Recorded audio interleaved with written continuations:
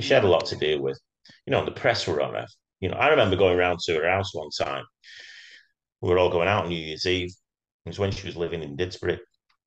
And I went to pick her up. And I was ringing on the bell. I couldn't, there was no answer. I thought, "Oh, she knows I'm coming round." Anyway, I rung her phone. She went, "Oh, right, Phil, right. I'm sorry, I'll be out in a minute." So, where were you? So, I've been in the waiting for you for 5 minutes. So, I was in the garage. So, what are you doing in there? She had all the paparazzi who'd been round and ringing on my doorbell. And it was just really doing me head in. So, I went in the garage because I can't hear it in there and just took a book and was reading.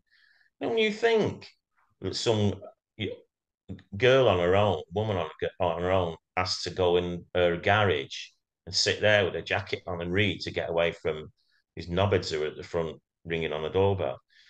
You know what I mean? That's the kind of that's the stuff that people don't see.